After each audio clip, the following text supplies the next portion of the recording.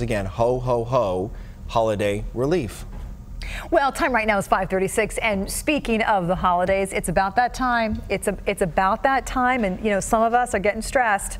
We're going to see some of the best deals of the year over the next 2 weeks, so you got to get it together. Yes, there is that one video game system in particular that's a hot item this year. We talked about it last week. News 8 Daybreak's Chris Sadeghi joining us now live from GameStop in Plano, where he seems to be completely distracted.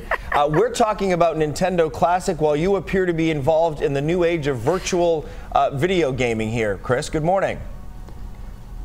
Well, Ron, good morning. I'm not sure if y'all are into video games, but they have come a long way. We got this virtual reality. I'm in some warehouse right now, empty. I'm not sure how I get out of here. But the good news is the hottest item this holiday season, there you are, it's one we actually had 30 years ago. We're talking about Nintendo, Mario Brothers, Zelda, Punch-Out. Those are the games I grew up with. Much more My Speed, and all part of the NES Classic Edition. It comes with 30 games altogether, and the nostalgia is selling like hotcakes. They went on sale Friday and were sold out in 12 minutes here at this GameStop in Plano. The price is $59.99, but on Craigslist, we found some selling for hundreds of dollars. I talked to a man who was lucky enough to get one. He's selling his on Craigslist for $325. He explained he wanted it for himself, but hey, he knows an opportunity when he sees it. I put it up for a couple $100, and that would do more for my family than the nostalgia would. So hopefully it'll sell and give my kids a good Christmas. You know, spend a little extra on the wife. Well, I sure hope his wife appreciates that. Now, coming up in an hour, we talked to GameStop. They gave us some hints, some tips on the best way to get your hands on one of these classic Nintendos if you want it before Christmas. So we'll talk about that in an hour. And Ron, Alexa, in that time, hopefully I can find my way out of this giant warehouse. No, honestly though, Chris, give me just your thumbnail review of this here. What do you think of these virtual reality video games? Well, it's really a trip when you put it on. A lot of room to move about. It's as if you are in a totally different world, and then you just take off the glasses and I'm right back in GameStop. Wow. Yeah, while you're doing it, you do look ridiculous. Very neat, very neat. Take it People should check it out.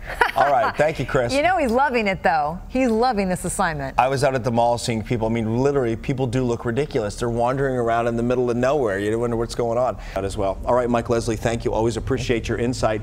And we want to now turn our attention to Chris Sadeghi. He's with our friends over at The Ticket this morning. Boy, this is going to consume most of their broadcast today, I could imagine as well, Chris.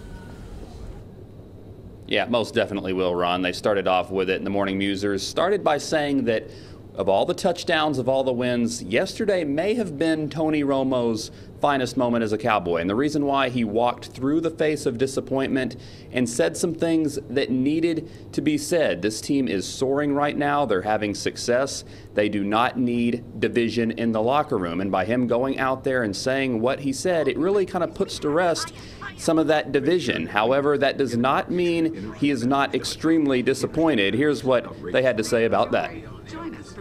But that's going to go a long way in keeping this thing at a very high level. Yes. I mean, that needed to be said, and he said it, and it's still got an you could tell he just kind of paused there. This is his team. And you know what it was like? It was like when Hillary Clinton said, Donald Trump is going to be our president. Yeah. That was probably the hardest thing she's ever had to say in her life. I know. And not that Tony dislikes Dak in the way that Hillary dislikes Trump. Yeah, I don't think there's quite the tension between Dak and Tony as we saw between the two candidates, but Tony said that he is here, he has Dak's back, Dak has his, and so long as they're on the same team, they've got the common goal, and that's the Super Bowl, like a true pro. Ron, Alexa, back to you. Yeah, to keep the analogy going, they are bipartisan in their love for the Cowboys.